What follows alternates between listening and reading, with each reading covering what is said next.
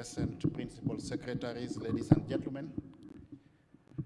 This morning I'm holding brief for the Chief of Staff and Head of the Public Service, following my recent appointment as his principal deputy responsible for the functional domain of performance and delivery management in government.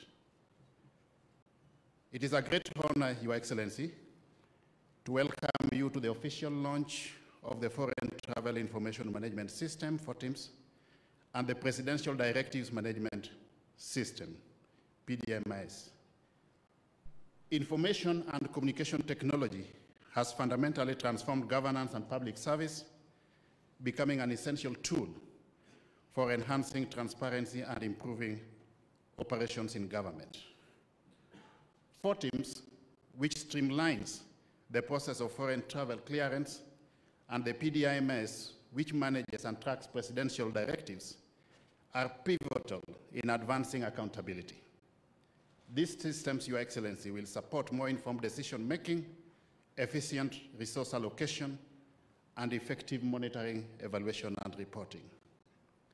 Your Excellency, the next step will be to cascade these systems to the lowest levels of the public service across various ministries, departments, and agencies. Transparency is essential for good governance, while ICT is crucial in this regard, in fact, imperative. There have been instances of senior officials traveling abroad without proper clearance approval, which violates the set values and principles of public service. With this system in place, Your Excellency, it will now be possible to have a history of all the travels which each and every officer in the public service has made at the press of a button. With the FORTIMS platform, we will now be able to track the number of trips, destinations, purposes, and associated costs, providing valuable insights into how these travels impact performance contracts. This will greatly, therefore, enhance the efficiency, transparency, and accountability of our travel processes.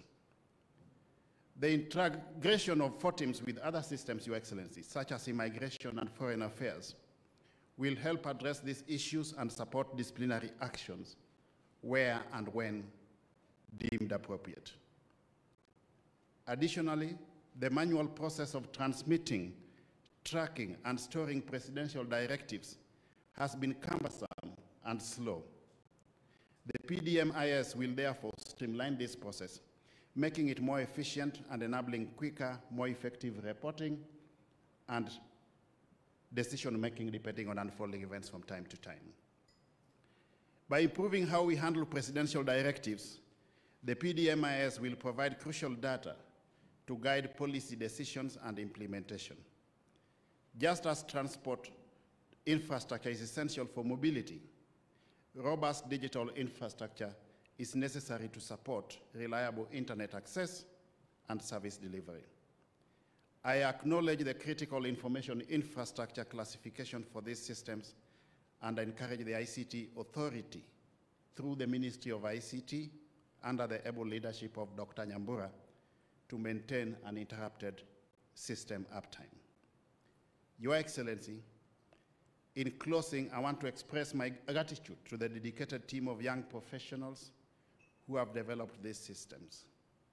The government is committed to encouraging our youth to continually upskill and contribute meaningfully to public service. One lesson we have learned from this initiative, Your Excellency, is that we do not need to outsource services where we have internal capacity within government, and this is very commendable, and I really want to thank the Ministry of ICT for this.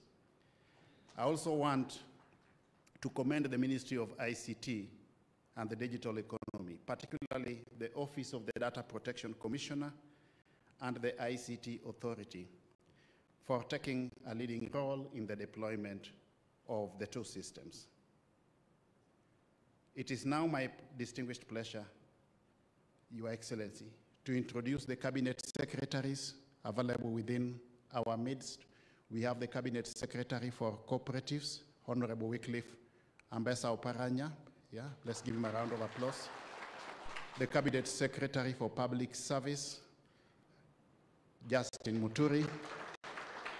We have the Cabinet Secretary for East Africa Community and ASAL, my sister Beatrix Askul. We have the Honorable Attorney General of the Republic of Kenya, Dorcas Oduor. And we have many principal secretaries. Please just be upstanding principal secretaries who are present today. Thank you very much for coming.